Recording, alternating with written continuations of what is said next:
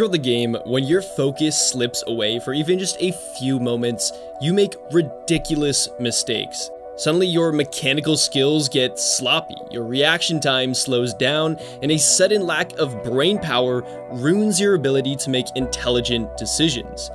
And it's this lack of brain power that causes those bad plays and makes you frustrated with yourself.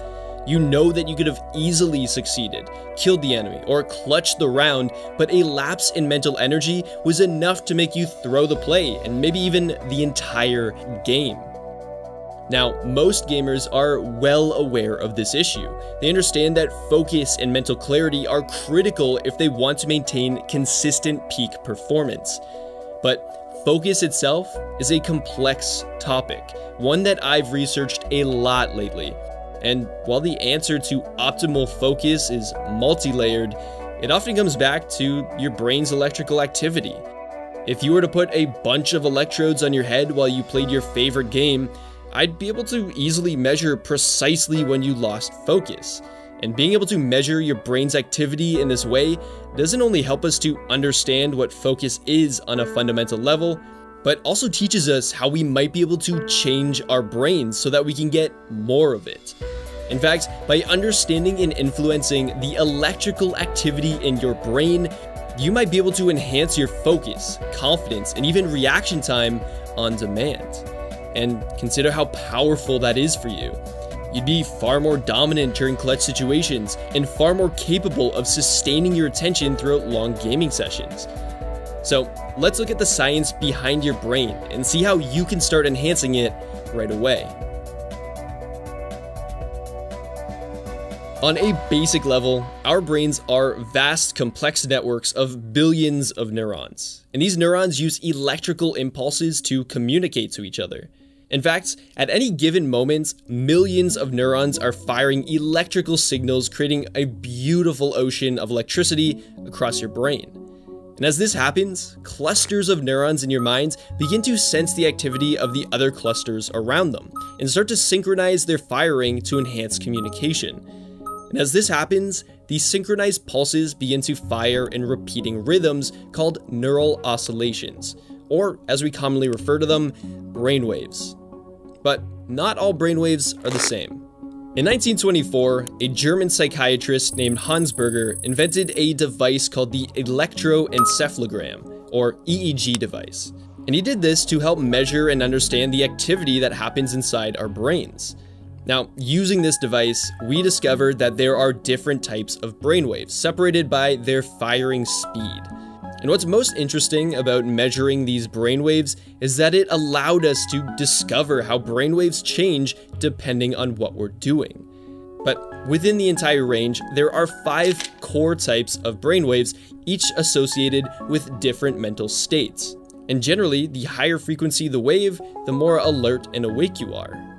The slowest of the brainwaves is the delta wave, which is commonly seen during deep sleep. Now, slightly faster are the theta waves, which are often associated with lighter sleep or being in a state of drowsy daydreaming. Next up is the alpha wave. Now, these are common when you're awake but relaxed. Usually those who meditate are trying to get into this mental state. Beta waves are even higher frequency and lower amplitude, and they seem to occur when you're actively engaged in mental activities, concentrated on learning something, and generally alert and focused. Now, the smallest, fastest oscillations are gamma waves. They tend to arise when you're hyper-focused on something, and are considered critical in information processing, as well as being very important for the flow state. So, in short, different brainwaves are associated with different mental states, and when it comes to not being able to focus or perform during ranked games, it likely comes down to an issue with undesired brainwaves. Now, a great example is those who have ADHD. From research, it seems that people with ADHD spend more time in the theta state than usual. And while these brainwaves may help with relaxation, daydreaming, and maybe even creativity, for those who have ADHD, it really just means that they struggle to produce faster beta brainwaves, which are necessary for focus. And it's likely that individuals who don't have ADHD have a similar issue on days where they just can't focus or can't shake off their brain fog. But On the flip side, an overabundance of beta brainwaves could possibly cause stress or even anxiety. And if you're unable to snap out of it, then it could mean being more prone to tilt and burnout. In other words, if we have too low of levels of individual brainwaves, it can prevent us from being the best player we can be. And by enhancing specific brainwaves during certain activities, it can massively improve our results. But how exactly do we change our brainwaves to get more focus and enhanced performance? In 1665, the Dutch physicist and inventor of the pendulum clock, Chris Huygens, discovered something extraordinary about his clocks. Whenever he placed two pendulum clocks close to each other, they would eventually synchronize their swings. He would set them up with entirely different swinging patterns, leave them to swing for a day or so, and somehow, as if communicating to each other, they would figure out how to start moving in sync. Now, this strange phenomenon baffled a lot of people for a lot of years, and rightly so. How is it that two completely separate objects can synchronize in this way? Well, the answer to this question might lead to a method for controlling our brains. You see, the pendulum clocks, as they move back and forth, create sound pulses that travel from clock to clock. The more out of sync they are, the more negative feedback energy they produce. As a result, one slows down while the other speeds up. Eventually, as they become more in sync, this energy feedback is reduced further and further until they're finally in sync. But what does this have to do with brainwaves and improving your gaming performance? Well, when it comes to the brain, we might be able to have a similar level of influence. When the brain receives external stimuli at a similar frequency of natural brainwaves, it influences the oscillations in our mind, actively synchronizing them to the external frequency. And if we can control our brainwaves like this, we may be able to alter our level of energy, focus, and overall brain performance on demand. So the question then is, how do we do this to our brains? How do we give them the optimal frequencies so that we can change our state of mind? Well, one method for presenting this frequency is through sound. Music is fundamentally an acoustic wave in which the brain converts from sound vibrations to electrical signals. So it makes sense that we can use music at the right frequency to influence our brainwaves, right? Well, a popular type of music aims to do exactly this, and it does so in a pretty interesting way. What I'm referring to is binaural beats. If you search YouTube for focus music or brain music of any kind, you'll probably see a long list of binaural beat videos claiming to improve your studying, sleep, and meditation. But what exactly is so special about these binaural beats, and how do they work? Well, in essence, binaural beats are an auditory illusion caused by introducing two different frequencies to each ear. In theory, if you feed a 200 Hz frequency into your left ear and a 212 Hz frequency into your right ear, your brain will perceive an auditory illusion of a beat oscillating back and forth between your head. Now, the frequency of that perceived oscillation would be based on each sound's net difference. In this case, it would be a net difference of 12 Hz, which just so happens to mimic alpha brainwaves, and thus it might put you into a state of calm and focus. So in theory, by introducing tones into each ear with specific frequency variations, we can create auditory illusions that may mimic and influence our brainwaves. But this is just a theory, and the real question is if they actually work. Well, fortunately for us, some research shows that they do influence specific brainwaves. In fact, a 2019 review of 22 studies found a significant link between more prolonged exposure to binaural beats and reduced anxiety. And another study showed that exposure to beta frequency binaural beats leads to an improvement in long-term memory. Now, consider the benefits of this in your own gameplay. By just plugging in headphones and turning on some binaural beats, you may be able to instantly reduce tilt and anxiety that builds up from frustrating ranked games. Or you might be able to enhance your ability to learn new game knowledge so that you can become a more intelligent player. But there's a caveat that I think is worth mentioning. While binaural beats may follow an interesting theory and create a hypnotizing auditory illusion, they might actually be no more effective than regular music. You see, almost all auditory sounds can affect a person's brainwaves if in some way it resembles the brain's natural rhythm. And the brain doesn't require a fancy auditory illusion in order to do this. In fact, one study comparing binaural beats with regular beats found that they were both equally effective at changing brainwaves.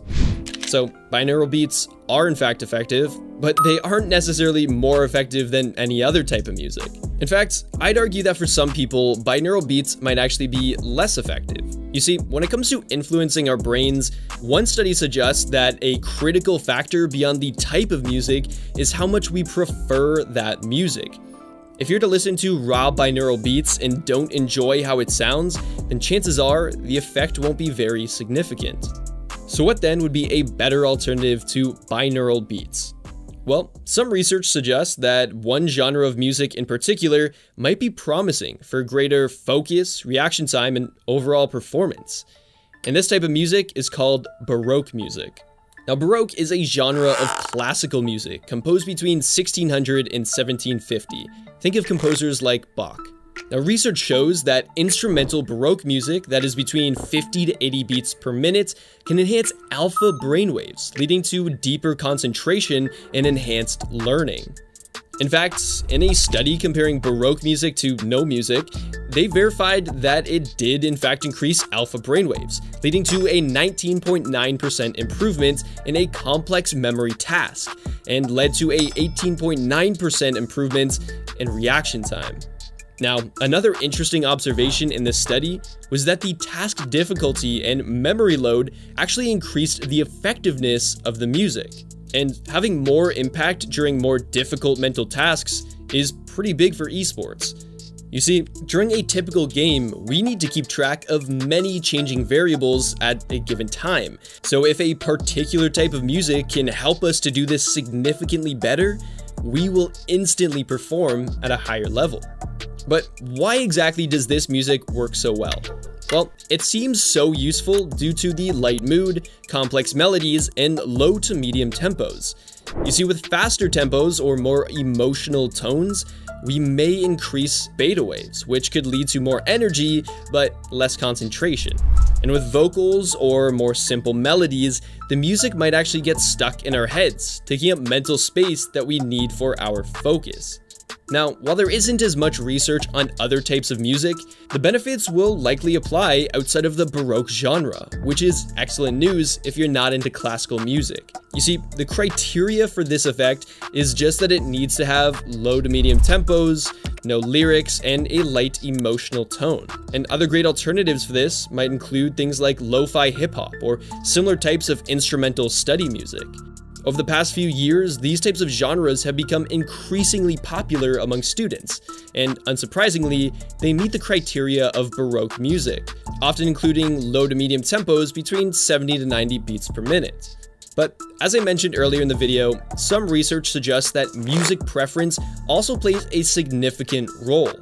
So for the greatest effects, I'd really just recommend doing your own experimentation with different instrumental music to see which is most effective for you personally. But here's the thing, brain entrainment and affecting your brainwaves with audio is actually pretty limited. You see, due to how your brain processes sound, its effect on our brainwaves is not as big as we'd like it to be. And quite honestly, brainwaves are pretty complex. It's not as though your brain has the same frequency patterns throughout the entire thing. Different areas of your brain are more commonly associated with specific brainwaves, and the dominance of individual brainwaves within each area of the brain will likely lead to different effects. During an activity like engaging in a 1v1, you'll have far different brainwave activity in each area of your brain than if you were studying game knowledge from a guide. And audio entrainment can't target specific areas of the brain. But fortunately, other technology might help us to do this, and perhaps even work more synergistically with audio entrainment to enhance our learning, focus, and reaction time. But this is a topic for the next video, and if you want to see that, then be sure to click the notification bell so that you don't miss it. But for now, focus on finding the optimal music that helps you reach a higher state of calm, focus, and attention. The results may be a significant boost in your performance, helping you to focus deeper, dominate clutch situations, make better decisions, and upgrade your skills faster.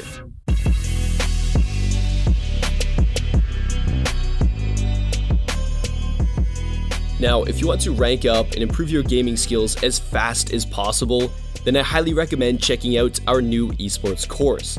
It's essentially a bootcamp style step-by-step course that teaches you how to train like a pro so that you can blast through skill plateaus and start making real progress.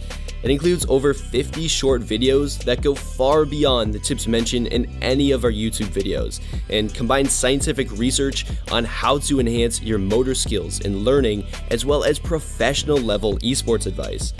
It then combines all of the lessons into a 66-day challenge that you can use to make massive progress towards your esports goals. So, if you want to improve your mechanical skills and game knowledge over the next 66 days, then join now using the link in the description.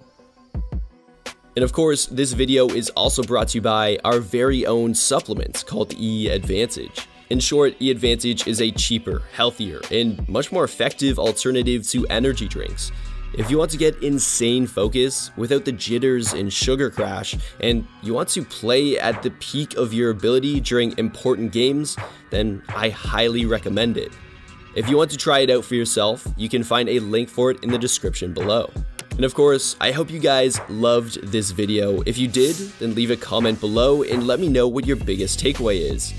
And as I usually do, I will be responding to every single comment posted within the first few days, so let me know what you think. And as always, thank you guys so much for watching. I'll see you all in the next video.